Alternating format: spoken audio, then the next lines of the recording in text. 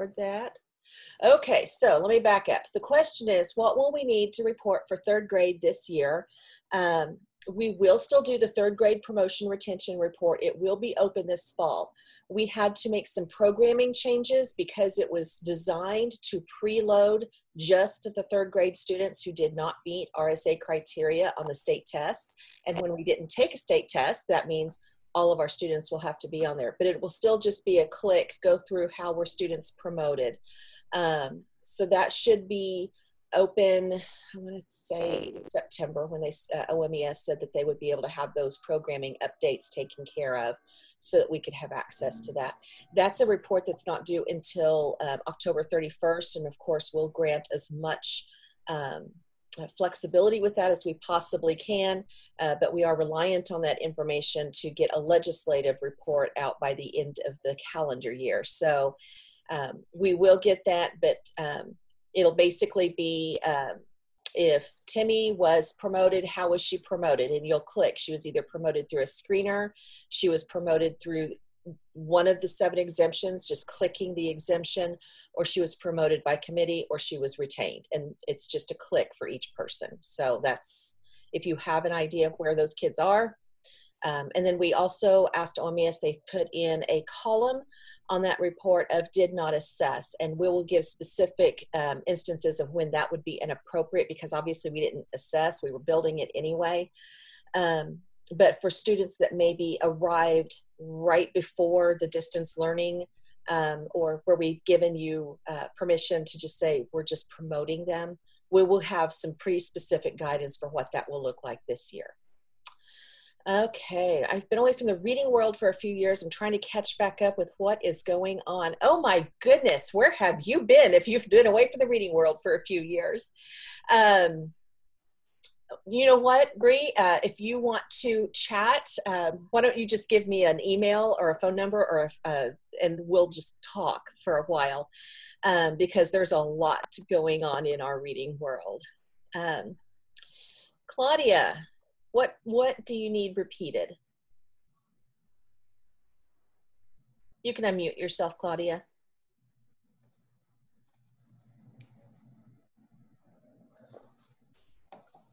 Okay, Bree's been teaching math, so. Oh, just when you said the report is due. The report for the third grade promotion retention, it won't be open until September because of the programming changes, but it's not due until the end of October. So we have time there, so. We will, you know, it's fall, and fall is the busy time for RSA, so we'll just have all kinds of fun. All right, so the agenda, I'm going to share my screen so that we can see this as well. Is the link to the agenda is also posted in our chat box, and we have Timmy and Brenda with us as always. We're so happy that they're with us. So Brenda, wave so everyone sees you. Brenda's our Director of Social Studies with her Hamilton background. I'm sure, how many times have you seen Hamilton since it started streaming?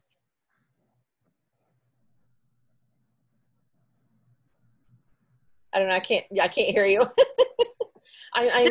Just once on Friday night on the stream. Oh my goodness, that's it? I figured you'd have seen it at least 20 times by now. And then Timmy Spangler has moved to a new position out of Director of Instructional Materials. She is now the Project Director of the Striving Readers Grant. All right, so we have not gotten rid of her. No more textbook adoptions. So, and you should see our agenda on your screen right now. So we have, again, our RSA guidance that was last updated June 3rd. We've met a couple of times since then. There's really not anything new. This is wrapping up the 2019-20 school year. So if you are new to our group, please make sure that you have a chance to check that out. This looks like this. There's the direct link on the agenda, or you can go to the RSA coordinator page on the state website, and you'll see it in great big letters right there at the top. Okay, and it just gives some general guidance for the first couple of pages. We have a decision tree for those promotion retention decisions. Hopefully most of that is taken care of at this point. And then a whole bunch of questions asking about the 2019-20 school year. So now I know our focus is shifting over to our 2020-2021 school year. And we did recently have some administrative rules for RSA that were updated and signed by the governor just last week. So I wanted to take a moment. You can find these again on the RSA legislative page. If you go to the state website, you'll see RSA legislation. And you'll find this under rules where it says updated RSA administrative rules right here so that you can refer to that. This is the copy of the rules that was submitted for approval. These have been approved. They haven't been filed yet as far as on the state website where that's where those updated rules are kept, but they will be very soon. But these do go into effect for the 2021 school year. So just so you'll know, if you see anything underlined, that's new language. If you see anything crossed out, that's old language that no longer applies, just so you have that awareness. So just real quick, because this is a lot, and we don't want to have to go through every little bit of this, I just went ahead and pulled up a real quick summary of those changes so that you're just aware of what's going on. Because it's quite a bit. So remember, the administrative rules are laws written by state agency. They are specifically authorized by legislation. The RSA statute does direct the Oklahoma State Department of Education to write and adopt rules, administrative rules for the Reading Sufficiency Act. And before becoming effective, those rules are subject to a very stringent rulemaking process, which means that we had to draft things. They had to go out for public comment. They went through review and approval by the legislature, and then had to be approved by the governor. Some of the primary changes in these rules included a lot of updating and clarification of language. There was just some language that has become obsolete with different statutory changes. And so those rule language was made to match that. Remember that rules carry the weight of law. We can't ignore the rules. They have that same weight, but the rules can also not be in opposition of law. They have to support the law. They just really provide more detail. There were some definitions added to the rules that we'll talk about in a moment. There was some clarification about reports and funding. One really important thing I want to make sure that we're all aware of. Some scheduling for instruction and intervention clarity was provided, and then kind of cleaning up some language about ongoing requirements for probationary promotion. So in language, we've made sure that the references to unsatisfactory or proficient on the state test were all removed. It now reads grade level criteria as established by the Office of Educational Quality and Accountability. That's code for RSA criteria on the state test. So when you see that phrase, it's just that they meet RSA criteria or they don't meet RSA criteria. So we still get a lot of confusion if we have students that meet RSA criteria but score unsatisfactory. Districts aren't sure what to do. For promotion retention decisions under the Reading Sufficiency Act, we're only looking at that RSA criteria column. It also, the language was match updates to any exemptions made in previous legislation. Remember, we had those 2 exemptions that changed this last year. And so the rules were updated so that it's matching that same language. There were a couple of definitions added at the beginning of the rules. One is the individualized program of reading instruction. That's just another fancy name for what we've all come to know and love as the academic progress plan. But there were people who commented that it was very confusing because they did not see academic progress plan in the rules or statute, and were very confused by the term academic as opposed to reading. So the individualized program of reading instruction has been defined, and in there, anytime you'll see it, you'll see in parentheses, also known as the academic progress plan. Personally, I don't care what you call it in your district, as long as we have a good plan for our kids to be able to succeed. You can say either name to me, I'll know what you're talking about. And I will try to use the 2 interchangeably as well so that I'm matching what is on paper as well as what we have come to know and understand that document to be. It's also defining the READ initiative, which is the Reading Enhancement and Acceleration Development.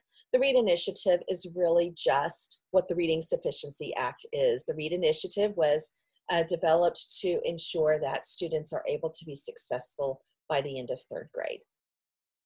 Okay. Again, defining on our reports and the rules, it just specified that the due date and made sure that we put it in rules for the Reading Sufficiency Plan is August 30th.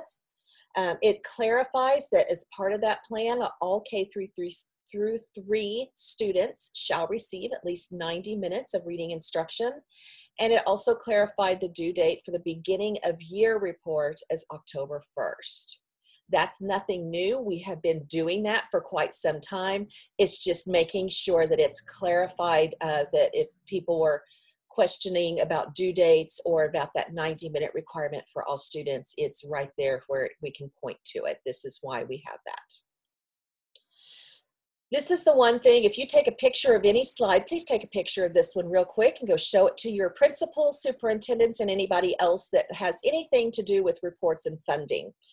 This is new language in the rules. It says, in order to be eligible for Reading Sufficiency Act funds, a school district must submit its district reading sufficiency plan to the OSDE by August 30th and must submit its beginning of year report in need for the number of students in need of remediation by October 1st.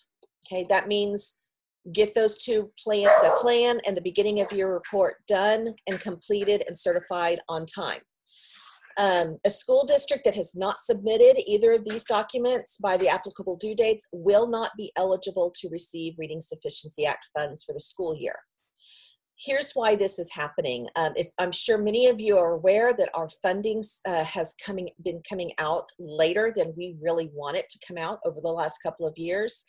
And the primary reason for that is we have really, it's a handful, really a couple dozen districts that we just could not get to do their reports. And the way the funding is computed is it has to take all of the information from every single district and divide that out into the total. So we can't give some people their money and then give a few more people their money once they get things done. We have to, it's divided on a per student basis. The intention of this is to ensure that we get those reports in a timely manner so that we can get your funds to you in a timely manner, okay? For the vast majority of our districts, we do not foresee this being an issue. And really it's just, like we said, just a small handful that was really holding that up for the rest of the state. And we wanted to find a way to take care of that. Now there is an appeal process for this. So for some reason, if you are not able to get one of those two reports in on time, and it's because of a technical issue with your student information system or with single sign-on, notify our office as soon as possible, and we will work with you on that. You know, obviously, if the system is down or systems aren't talking to one another, we're waiting on a help desk ticket with OMES to get taken care of. That's something beyond your control, and we will work with you on that to make sure that you're not penalized for something like that. If there's a non-technical issue that is beyond your district's control, for example, like Weber's Falls had that massive flood at the end of the year a couple of years ago and just simply could not get access to a lot of their things to get things taken care of. File an appeal with the Oklahoma State Board of Education. We will make sure that you have that information of how to do that on our website prior to that, you needing that. And that appeal will be considered by the board within 45 days of receipt. That way, there is something there. Now, it's going to be up to the state board as to what they will approve as that was beyond your control or not. Okay. Also in the rules, it's given a little bit more definition for our multi-tiered systems of support. This is towards the end of the rules, of those of you that were looking. It defines Tier 1 as our core instruction, Tier 2 is supplemental instruction, and Tier 3 is an intensive intervention. Again, everything we've already been saying and practicing, it's just making sure that it's written down for our reference. For Tier 1 or core instruction, it defines that it's research-based, provided to all students, and it is based on the cognitive science of how students learn to read, aligned with the Oklahoma academic standards, and again is a minimum of 90 minutes of reading instruction. For Tier 2, or that's supplemental instruction, this is for those students that are struggling a little bit. It's direct, research-based instruction based on that science of reading, designed to supplement the core instruction and address any students' reading skill deficits based on their specific student needs. Reflects the appropriate intensity and or frequency. We know that anytime we're providing supplemental instruction or intervention, intensity has a lot to do with how we're delivering that to a student. So a larger group is less intense than a smaller group. A more specialized teacher that has had specific training, like a speech-language pathologist in dealing with language skills, is going to be more intense than a classroom teacher that has not had that specialized training. Groups, let's see, we said group size, frequency, how often something is done. 5 days is going to be more intensive than 3 days a week. And then the time or the duration, 45 minutes is going to be more intensive than 10 minutes. So anytime you're having to increase or decrease an intervention based on how a student is doing, it's that intensity, some of those things to consider. So that intensity and frequency needs to be based off of what you're seeing with that student, and obviously make those changes. And then the intervention says determined by the teacher responsible for Tier 1 reading instruction, a reading specialist if available, and principal. Obviously, if there's another interventionist involved, that they would be a part of that conversation. The idea here is that as a classroom teacher, if I have a student receiving intervention, I am not just sending them out my door, and when somebody asks how they're doing, say, well, I don't know, they go to Mrs. Jones. I need to know what's happening with that student as well, because it has to complement our Tier 1 instruction. Intervention doesn't happen in a bubble. It happens alongside what they're learning in the general education classroom. Okay, so we're making sure we're trying to emphasize that. For our Tier 3 intensive intervention, these are students that are well below their peers. This is supplemental direct, again, customized and intensive research-based instruction, again, based on the science of how students learn to read. And it's designed to not only supplement that core instruction, but it's really focused in on the students' skill deficits by targeting the area or areas of greatest need. Often our students in Tier 3 are low in everything. And so it's focusing in on what's going to be those areas of need for our that's going to get the biggest bang for our buck. If it's a third grader who is Tier 3 and is still struggling with reading very, very basic level books, fluency is not, even though they're struggling with fluency, that's not their area of greatest need. Their area of greatest need is learning how to process sounds and decode. Again, reflecting the appropriate intensity and frequency and that intervention being determined. Again, we don't want to leave the Tier 1 classroom teacher out of that conversation. We need to have them involved in understanding how that's going to work. And then finally, on the probationary promotion, there was a lot of language that needed to be cleaned up because the rules were still referring to ACE, which is a program that no longer exists. So it is a reminder, and again, nothing that we haven't been saying for the last several years, that team needs to continue to review the students' reading performance and repeat the evaluation and recommendation process each academic year. And this continues until the student either demonstrates grade level reading proficiency on an approved screening instrument. So the OSTP in 4th grade or 5th grade doesn't have anything to do with this. It's that screening instrument. Or they transition to another school. And statute defines that this is after 5th grade. So if you are in a district where elementary ends at 4th grade and they transition to another school in 5th grade, they're still a part of that because the rules don't supersede statute.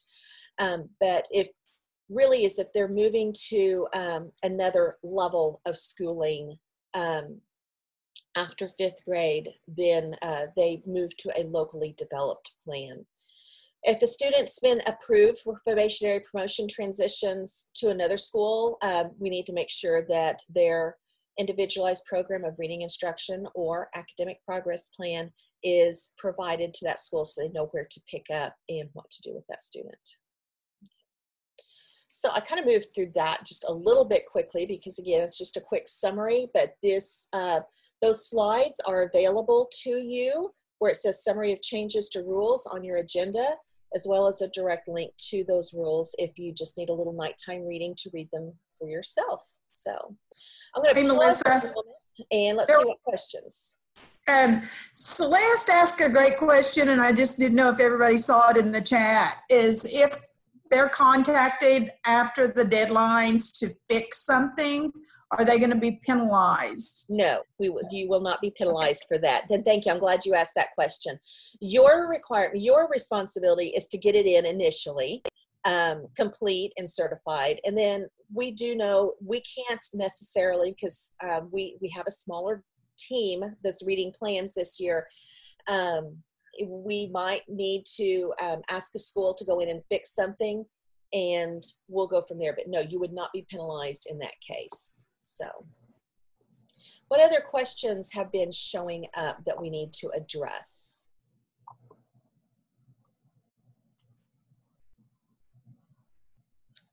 Is the 90-minute reading block uninterrupted still? The word uninterrupted was taken out. We are working on guidance for that. The idea is that it's feasible to take a break there, but it should not be small sections all pieced together. So the guidance, again, I've got to be careful because I'm still trying to get final approval on this. But I think the overall idea is the guidance of those, if it is not uninterrupted, there would not be a block smaller than like 30 minutes. So that might be 30 minutes in an hour or two 45-minute sections. Ideally, most of what we see, we would want to have a large chunk of time. But having 10 minutes here and 20 minutes here, we all know in reality doesn't work out that well. So we do want to make sure that we have that emphasis and time, but we're hoping that by taking out that word that we're acknowledging some scheduling difficulties, but still making sure there's an emphasis of reading skills for those early learners. Okay, so the next one is, and just scroll down because, for students that choose to participate in virtual online only school this fall, are the time requirements still the same? So for virtual school, that gets really kind of interesting. I would say that even in a classroom, when you have 90 minutes, remember that you have, and we will talk about some of this at the session and engage as well, but you have some time where you are delivering whole group instruction, or where the student is actively getting new material. And then there's time for specialized instruction, like in a small group, and then time for distributed practice over skills that students are able to do independently and with accuracy. So when you're looking at virtual, it would be, is there sufficient material and opportunities for both learning, targeted practice, and the independent practice that would equal to about 90 minutes. And I can tell you, I mean, I've taught for many years, you're going to have 3 kids in the same group and you give them the same amount of work, and one will take 5 hours, one will take 90 minutes, and one will take 9 minutes. Thinking about what would be appropriate at the grade level that you have, if you're teaching first grade, what would be an amount of work over those 3 types of work that would equal to 90 minutes. That's about what you're assigning, and knowing that some will take a little longer, some will take a little less. You can't control that, okay? The idea is not so much of, did you do 80 minutes versus 90 minutes, of more so of, are you giving sufficient time to practice the numerous skills that are involved in that reading block that need to be addressed?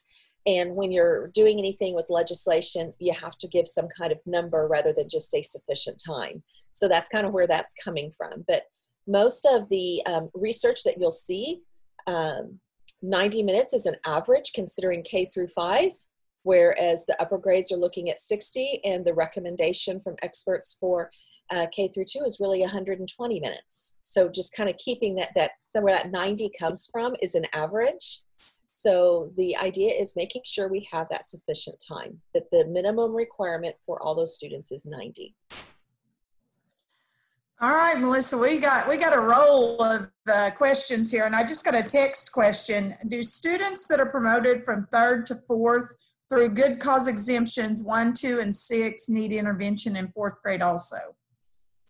Any student promoted through exemptions must have continued ongoing interventions until they are on grade level, especially one, which would be our EL students. Video. Sorry. Roxy. Roxy got to make her appearance on the video. Sorry. Exemption That's what 6. happens when you have a child in the house. Exemption 6 would be students who've been previously retained. Likely, if they've had a previous retention and they're still not meeting RSA criteria, that's really the ones we're most concerned about. Absolutely, they have got to get some additional instruction to make sure that they can be successful. So yes, any student that's promoted through an exemption or through the probationary promotion with the student reading proficiency team must continue to receive intervention beyond 3rd grade until they are reading on grade level. All right. There's a question about, people are adding more questions, so I have to go back to it. Is there a chance that Edmentum's exact path diagnostic test will become an approved RSA screener? Not for this year. We are looking at doing a review of screeners again because we are on a 3-year cycle for doing that review. So we will conduct that review this year. Edmentum may choose to submit exact path for review, just as any other company would. We will conduct that review, have the results to the board for approval this summer for next year, for the 21-22 school year. That way districts can, during that school year, look at the options, make any changes they wish to make, and provide training. But a new approved list would go into effect for the 22-23 school year. So we're 2 years out from that. That allows sufficient time for us to conduct the review the way we need to, and gives districts opportunities to really see what's there and provide training before having to implement something. So at this point, there is not, because we go through a very regimented process for reviewing those screeners. And so having a company just say, well, we want to add on that would create issues, because that opens up the floodgates for everybody else as well. So Melissa, there's another question about screeners. So some of our families have requested an entirely online program for the next school year. Can we use 2 different screener assessments, one for the in-class students and one for the totally online students?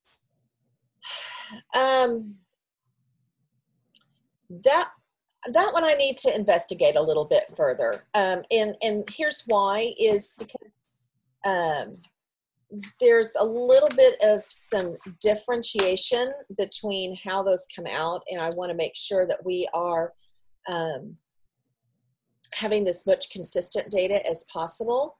So that's a great question for me to get back with you on. So now you guys are getting into guidance for next year. I told you I'm not ready for it yet. There is a bunch of questions that they're really pertaining to that 90-minute reading block. Okay, well, let's address those real quick. So what about, can students be pulled for small group intervention during the guided reading classroom time? Okay. So 90 minutes, the core instruction is protected for core level instruction. There's some nuances in there that, again, that's that guidance that we're just trying to make sure is clear, but I'm going to say as a quick answer, no.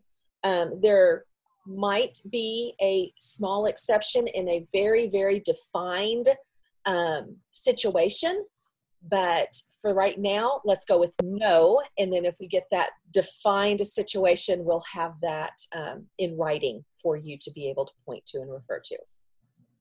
Next question with that 90-minute. Can reading remedial teachers pull the students during this 90-minute reading block, or do the students have to be pulled at a different time, like from math or social studies science block? Same answer, that 90 minutes is protected under statutory requirements. And the purpose of that 90 minutes is that we need to have our students exposed to on grade level instruction. So, you know, if I'm teaching third grade and I have a student that's needing intervention at a kinder or first grade level with accommodations and modifications, they still need to be exposed to third grade materials. That's what they're in third grade. They need to have the opportunity to experience third grade language, third grade comprehension skills. And, you know, so it might be they're doing a lot of things orally, and then during their pullout at another time, they're doing that. So that's why most schools have a protected intervention time or enrichment time, so that they're not having to miss core instruction and other contents. We certainly don't want them pulled from recess. If you want to talk about a kid that just plain refuses to learn at that point, that's not a great idea.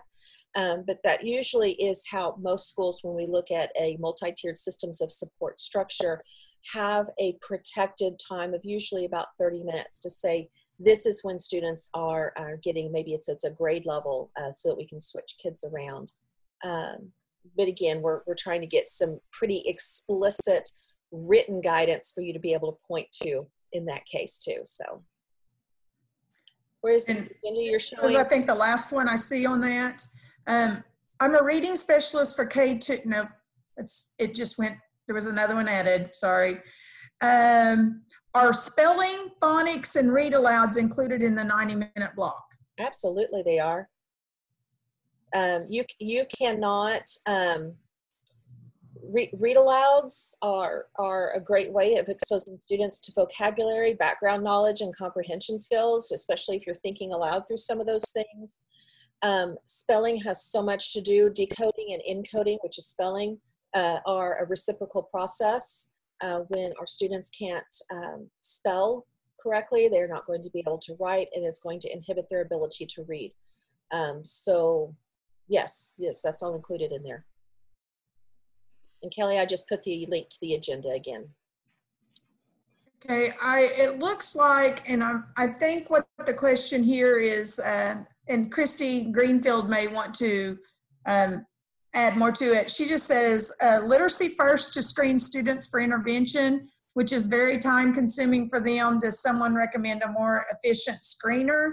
And that is not an approved screener for RSA any longer, correct? That's correct. So literacy first is what's called a diagnostic or an informal diagnostic assessment. And that's one of the reasons that we wanted to make sure that we had a very defined process for identifying screening assessments. So recall that screening assessments are meant to be very short and brief assessments that identify if a student is at risk or not at risk. An informal diagnostic, not to be confused with what a school psychometrist might use, but an informal diagnostic, which is what a teacher could use to say, these are the specific skills where that at-risk student is struggling and that we need to provide some help with. So literacy first is one example of one of those diagnostics that we might run into. And there's multiple out there.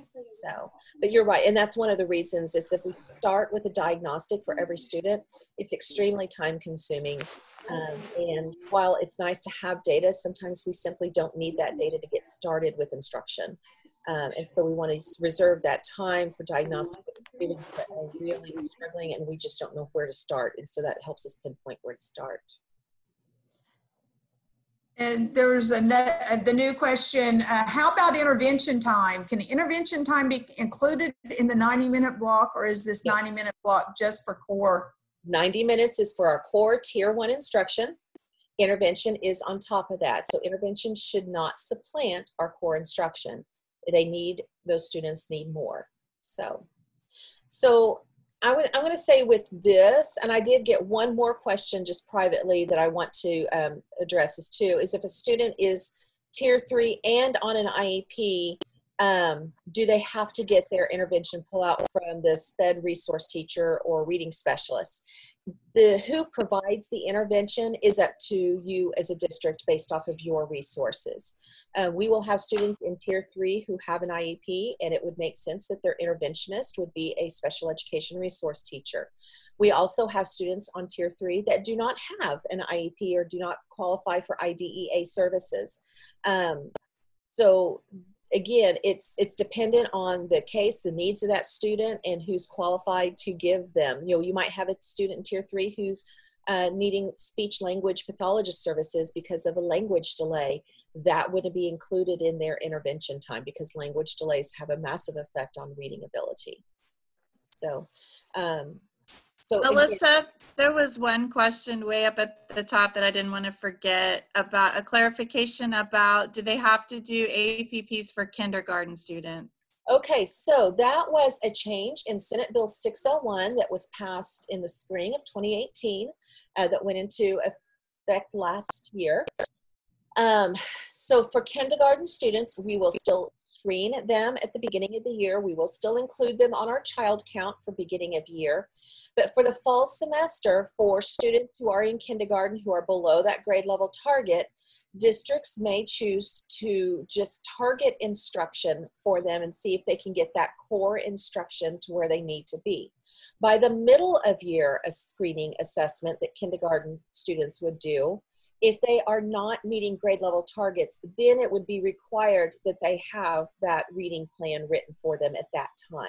So that gives schools and those students the fall semester to see if formalized schooling, because for sometimes that's the first time they've been exposed to that, will get them at those grade level targets, because some kids pick it up real quickly. We've had a lot of kindergarten teachers tell us that they have a ton of kids that show up at the beginning of the year, and by middle of year it really evens out, and the ones they really at that point are saying are the ones truly that are probably needing some help.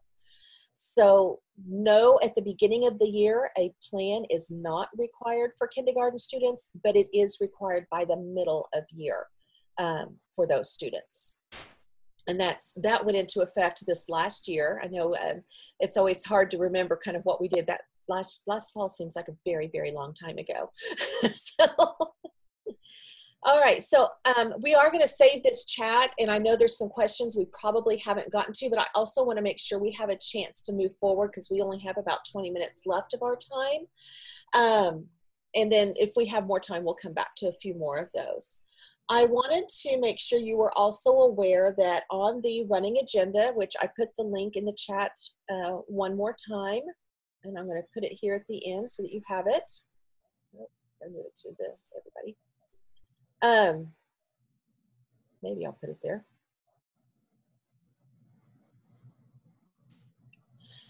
We have updated a form that can be used for that individualized program of reading instruction or academic progress plan. And there's two forms. Again, I'm going to show you. It's on the RSA coordinator page on the OSDE website, and you will find it if you scroll down under sample documents, the individualized program of reading instruction, also known as the academic progress plan. The name is defined in the administrative rules update. There are two links here. One is to a printable PDF and one is to a fillable PDF. So you'll see the printable PDF where you can print this and have a paper copy and fill this out. Or you will have a fillable PDF so that you can just fill it out online and save it electronically. Okay. This is a lot of that same information that has always been included. A couple of things we did update. We've had a lot of requests for having a way to record 4th and 5th grade students that might still need that assistance. So we've got a way to indicate if they are in 4th or 5th grade. And then we just added this student status right here at the top.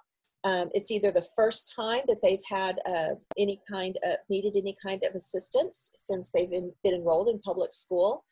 This kind of gives us a good idea of kind of where kids are.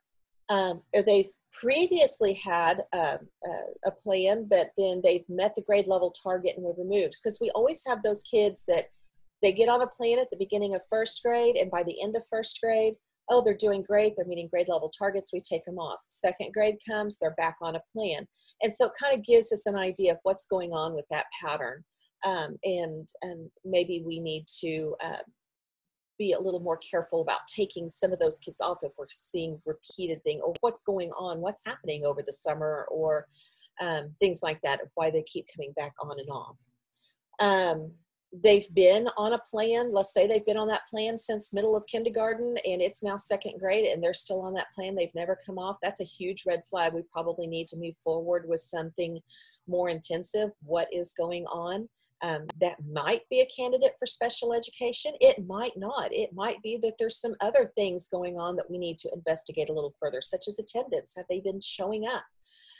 Or are they in 7 different schools every year and they are just missing a lot of things? But something there is, again, a red flag. Or are they that 4th or 5th grade student that they just haven't met those grade level targets? So again, all of the information that is required in statute, we can click on right here. A lot of this you'll recognize from our previous forms we've had. It's just that rather than having separate forms for every grade level, it was easier just to combine that into one, okay? We do have a place on here for noting if they've met that screening target and were eligible for promotion through that pathway 2 that we've discussed earlier. The fillable form would also be able to allow for if a conference is held virtually. If we are in a situation like we were in this last spring where we really can't have parents coming in person, we could have somebody attest that these people that are named here were here and that this is what was agreed on, so that way we can prevent that piece of paper having to be moved around a lot. Okay. Then I want to take, while I've got you here too, and take a moment and make sure that we are aware of that annual district reading plan. It is currently open. You can find that on our website by going to the resources to single sign-on. This again is for those people that have to complete some kind of report. So if you are a classroom teacher, you may not have to deal with this part, but if you're an administrator or that administrator's designee, you're up. It's time for you to have fun with this. So Melissa, I think that there's a lot of comments. I think that the timeline on that has not been updated, even though it's opened, like on the district timeline section. well, I mean, on the single sign-on, because I have that are able to access it. Yeah, So, but the pre-filled dates are, I think, last year's. no, maybe? I've already checked them. They're there. They're Okay. on there. So that's one of the things I went up last week and double checked. So yes, this is open. This is accessible. We have districts that have already started drafting in this. So there is a tutorial that was sent out on our newsletter, and OMES is getting it put on single sign-on.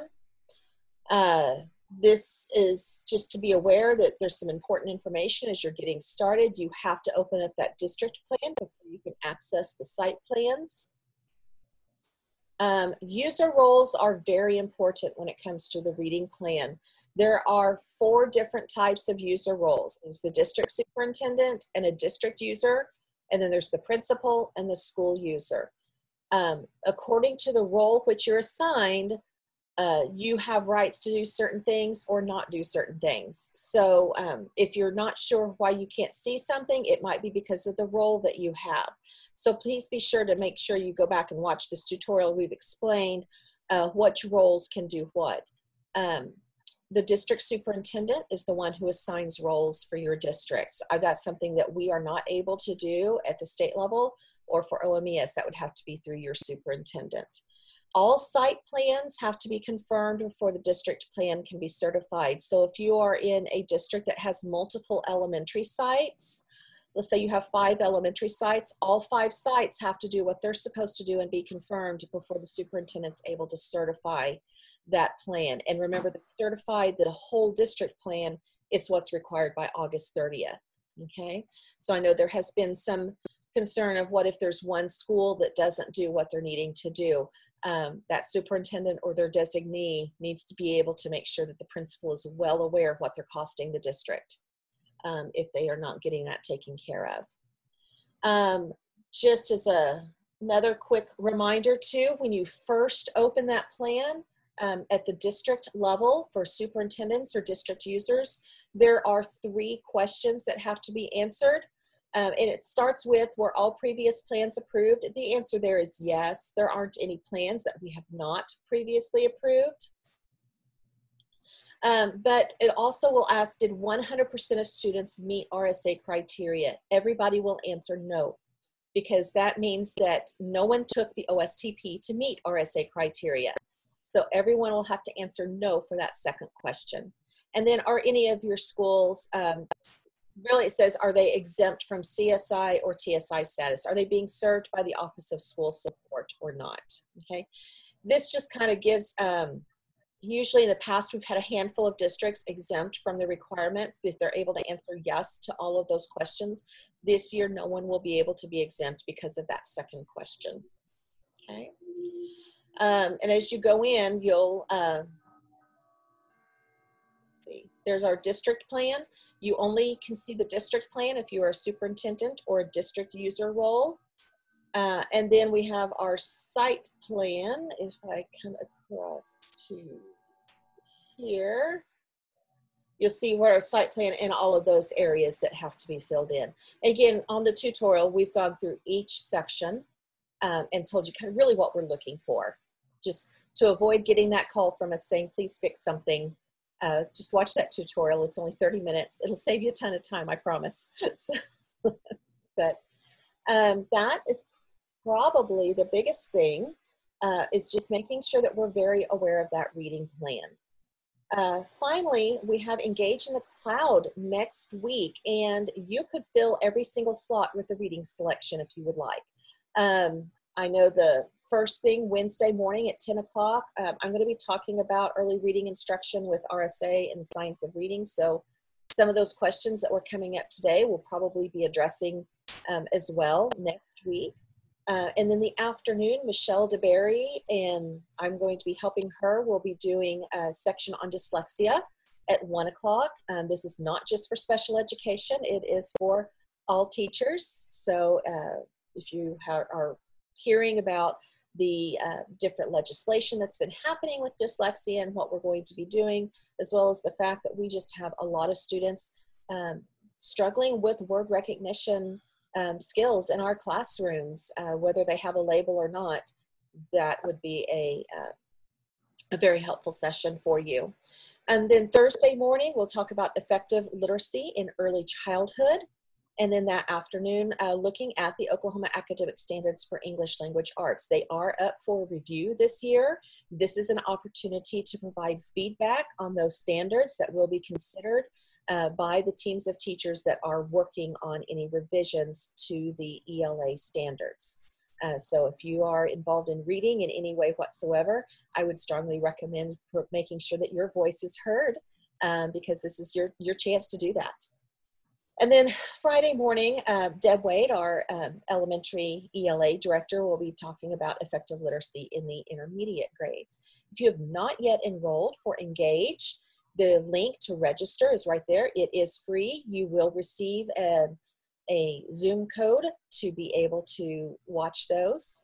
And we'll look forward to seeing you at that time. So, okay, so we've got just a few minutes left. So let's come back to any questions. I'm seeing a couple. Engage sessions will be recorded. You will be able to access them. I know that's been a concern if somebody has two that they want to go to. For example, at the same time I'm presenting, Brenda's doing a fabulous presentation on the Tulsa Race Massacre that I know is probably geared more towards secondary, but I know I plan on watching it just because I think that there will be a lot to learn there, especially given information going out today. So they will be accessible, and just make sure that you are registered, and they will be on the website eventually too. It might take them a little while to get the accessibility features taken care of. Is there going to be a video available on dyslexia to train our teachers this fall? Yes, there is. And I know that's one of the things Michelle has been working very hard on. There was a team that we worked together to create, it's about a 30-minute interactive video. It will be on Pepper, and it will also be on the OK Edge platform. and she will be talking about how you can access that. It will fulfill the requirements for House Bill 1228 that goes into effect this year, that says that all of our certified teachers, pre-K through 12, would have training on dyslexia awareness. It is really just a high-level overview, and again, that's all that's required right now, just to get an idea of what is dyslexia and what is it not, because we have a lot of myths running around. It's not meant to say to watch that and be able to go diagnose people with dyslexia, because that's not what we're equipped to do right now, but that's meant to say, let's all at least get on the same page and make sure we're talking about the same vocabulary. So let's see. What else? Timmy and Brenda, what else do we need to deal with? There was another question about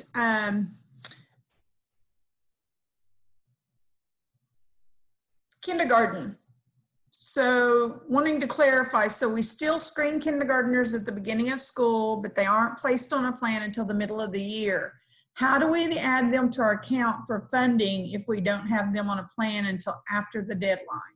Okay, so for every grade level, there's a grade level target. And if they are below that grade level target at the beginning of year, you will include them on your child count. You as a district may choose to go ahead and write a plan. If you want to start writing a plan for your beginning kindergartners, that's a choice that you may do. You're just not required to. But what you're saying on that child count is these are the number of students that we've identified through a screener that are at risk for reading difficulties. It's not that these are the number of students on a plan.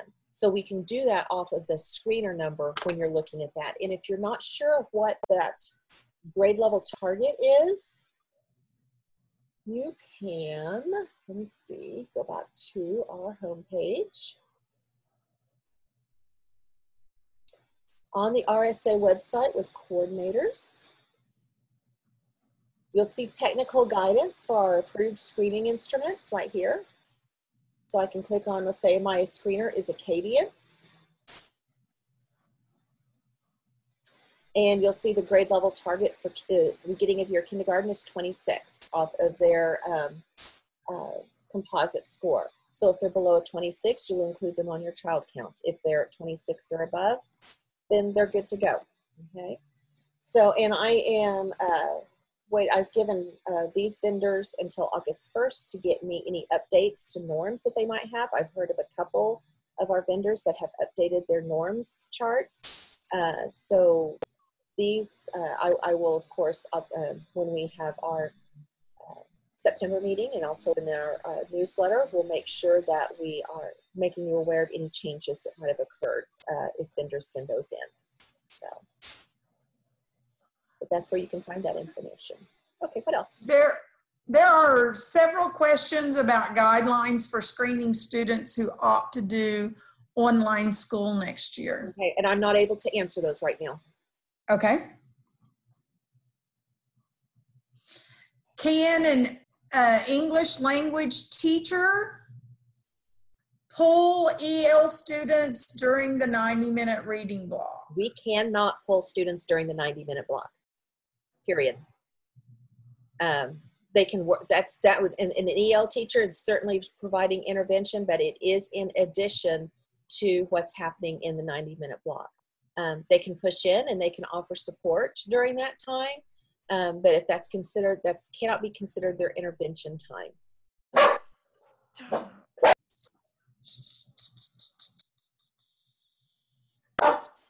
Melissa, there was a question for asking you to repeat the dyslexic training requirement again. So I'm sorry, my dog is barking. Oh, you're fine.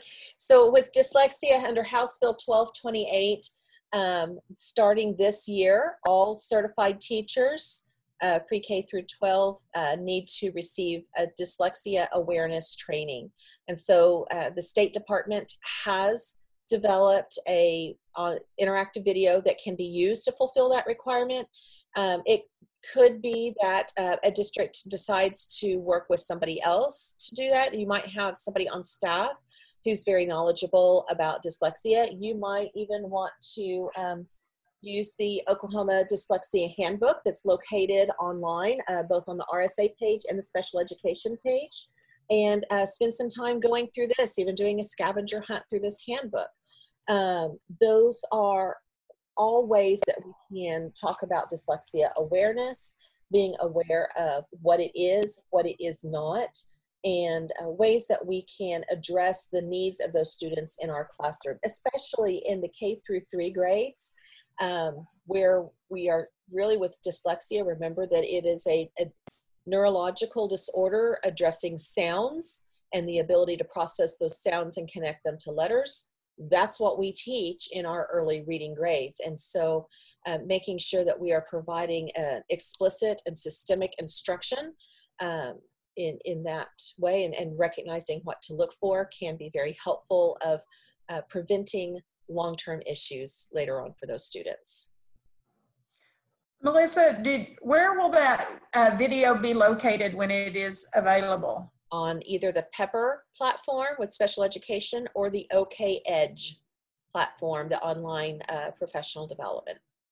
You can go on our state website and just search in for OK Edge and should be able to find that as well. But we will also, I will, once I hear that too, we'll also probably link it on the RSA page so it's a little easier to find. I have one other question. Can they remake the APP form or the individualized, because I can't remember the new I got you. APP to me. Can we so can a district go ahead and remake their own? There is nothing wrong with that, but you do need to make sure that all of the statutory requirements are there.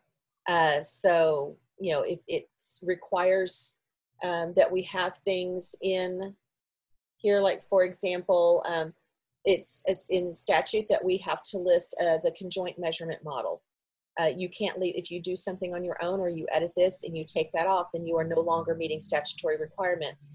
And from my understanding, the RAOs, when they come to visit, are looking for things like that on that form. And so they usually ask me for a list of what to look for, and those are the things I'm pointing out to them. So do be very cautious if you make adjustments, that you are making sure that you have everything on there that you need to have. Another question, do kids in K through 3 take the STAR early literacy, or can the older kids do STAR reading? Older kids, so the way Renaissance has talked about with the early literacy versus reading is they have recommended that when a student is able to start reading connected text or get to a level on early literacy, that they are showing that they're ready for that reading, that they should move to reading. Now we have several districts that have said at this grade level they will move to reading. You cannot meet the grade level target for reading with STAR by using the early literacy test in 3rd grade. You have to be at the STAR reading by 3rd grade. Because remember, the early literacy is really talking about really K1 skills. So if they're still on STAR early literacy in 2nd grade, that's a little bit of a red flag. By 3rd grade, it's really just they're well below where they need to be if they're still needing that early literacy assessment. Okay. Where can we find the statutory requirements for the APP? Okay, on the back to this RSA coordinator page, you'll come back here to RSA legislation.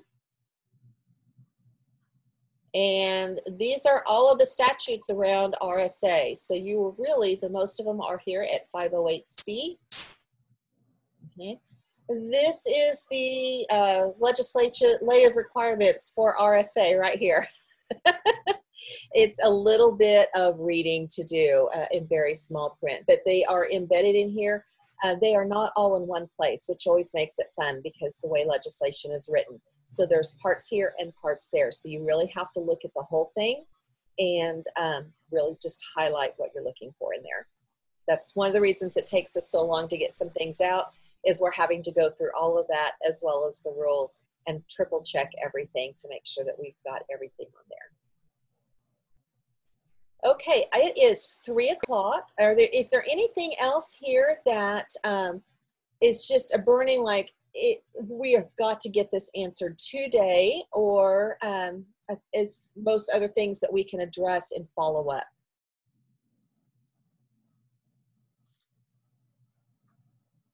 Okay, sounds like most of it's going to be in follow-up. So if we did not get to your particular question and you really need the answer within the next 24, 48 hours, please shoot me an email so that we can get that taken care of for you.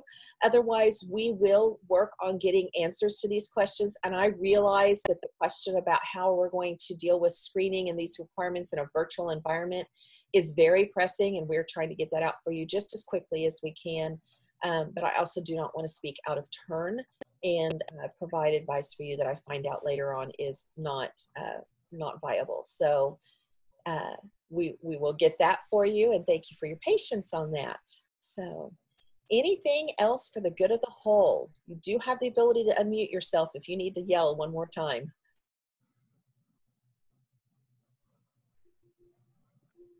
Melissa, there was just a clarification. So STAR reading as well as STAR early literacy are both approved for RSA? Yes. So the umbrella term is STAR early learning. That's what Renaissance submitted, and that includes early literacy and reading as a working together. So both of those are included. I know that gets confusing. That's not a name we made up, so I'm not going to take any ownership on that one. But early literacy for our youngers, and then they should be transitioning to reading prior to 3rd grade once they're getting that connected text.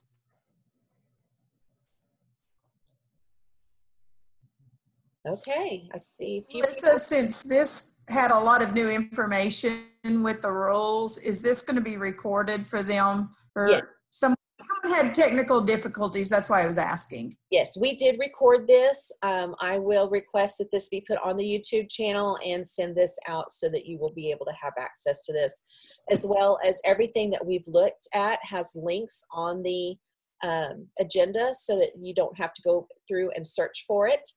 It's all right there for you. So, and thanks, Brenda, for posting the link to the agenda again. If you're typing in that link in a search bar, please realize that bit.ly web addresses are case sensitive. I know I've run into that before where someone said it didn't work. It's because it's case sensitive. You have to capitalize that RSA in there. Okay, I see several people logging off. I think Timmy and Brenda will just stick around for a few minutes as people are logging off and seeing if there's anything else that comes up.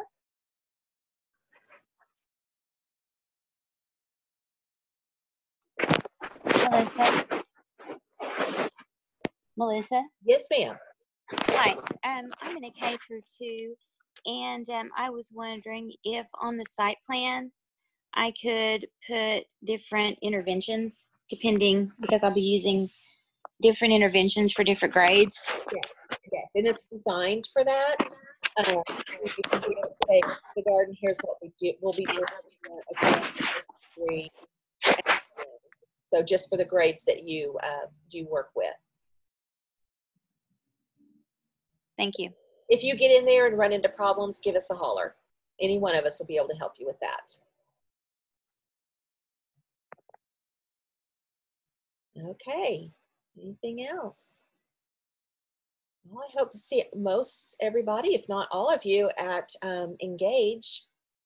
I know I haven't checked my enrollment lately, but I know it's been getting up there. No, it's only, well, we've got lots of room. We've only got 173 people enrolled for RSA session next week. I think they cap at 500. So we've got lots of room. So everyone bring your friends and come join us.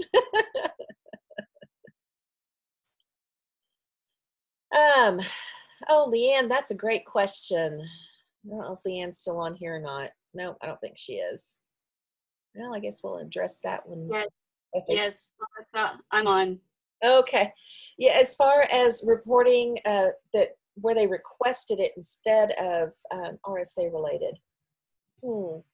I think what I'm going to say off the top of my head, but I'm going to confirm this and we'll put it in writing for you, is that we would still put on the third grade promotion retention report that they were retained, because they were. That's just a factual, you know, there's going to be times where we're going to retain students that they would not have necessarily been under RSA in any given year, and there's just really no way to separate this, and we know that. We know this is just going to be one of those really weird years that we're going to have to really take that into account. So when it comes down to that third grade promotion retention report, regardless of why they were retained, they were still retained, and so we would just mark retained. Gotcha. Thank you. Sure thing. All right. I'm going to, I can stop sharing.